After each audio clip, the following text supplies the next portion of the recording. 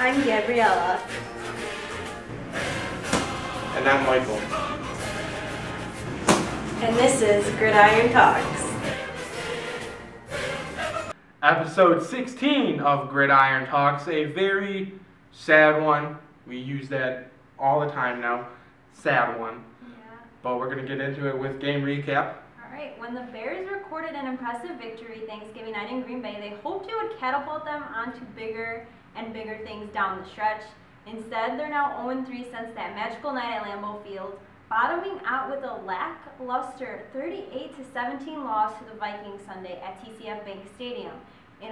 In falling a season-low 4 games under 500, the Bears continue to commit the same mistakes that have plagued them much of the year. Offensively, they allowed a season-high 5 sacks, including 1 on each of their first 3 possessions, turned the ball over twice, and committed costly penalties. Defensively, the Bears permitted the Vikings to score touchdowns on all 4 of their red zone possessions and convert 8 of 12 third down opportunities.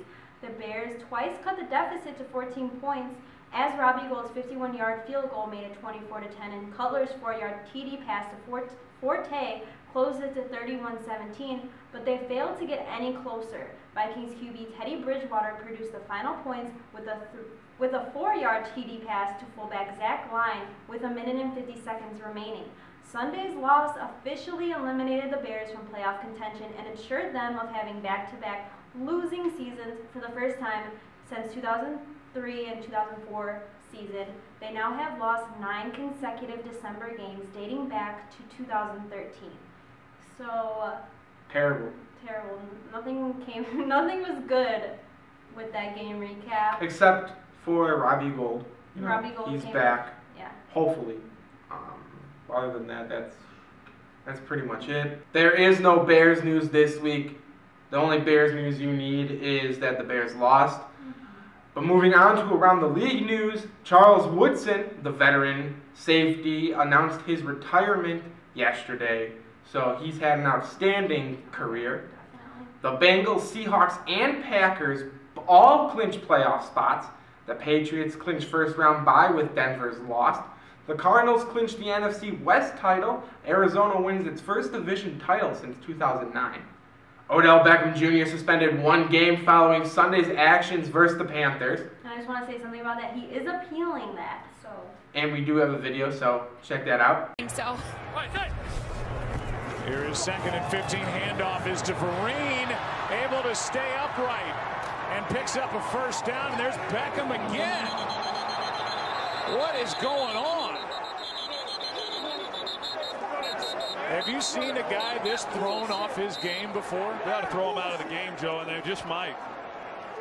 I mean, he's out of control. Well, he's hurting his football team. He hurt him dropping the ball, and now he's hurt him with, multiple penalties already. We'll see what this flag is for. He came flying in at the end of that play. Yeah, and Tom Coughlin, he's not normally a coach that tolerates this either, so I would expect him to take action too. And Norman is. Well, they've been trying to calm him down each and every time. Fouls on each team. Personal foul, unnecessary roughness. Offense number 13. Personal foul, unnecessary roughness. Defense number 24. The penalty's offset at the dead ball spot. First down. So it's called against both, and Norman is trying to get calmed down. Watch the end of this play. That's not it. It's here. And they go head-to-head. Then Norman gets in with a knee into the head of Odell Beckham. Well, this is embarrassing. It's embarrassing for Odell Beckham. It's embarrassing for the Giants. There's a shot.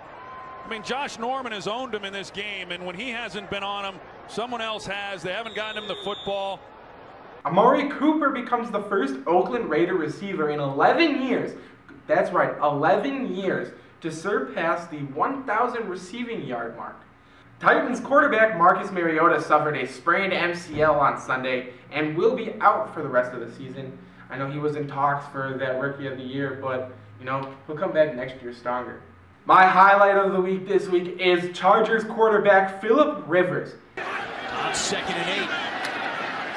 Good protection. Rivers taking a deep shot from Malcolm Floyd, and it's intercepted. Rashad Jones on the pick, and he's got some room to run. Jones cuts back at the 30. Jones at midfield lost the football.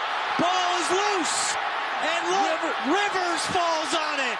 How do you like that?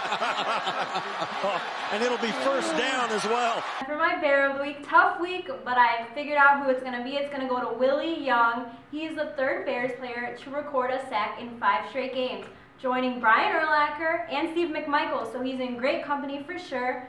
So keep on fishing, Willie. Yes, exactly. Just like Michael showed you. The Bears play the Buccaneers on Sunday. Their second to last game at noon in Tampa Bay. So maybe they could pull out a win for us. So we have a. It's technically the Bears versus the Bears. Yeah, pretty much. New Bears versus old Bears, Exactly. kind of. So that's it for us. I'm Michael. I'm Gabriella. And go Bears.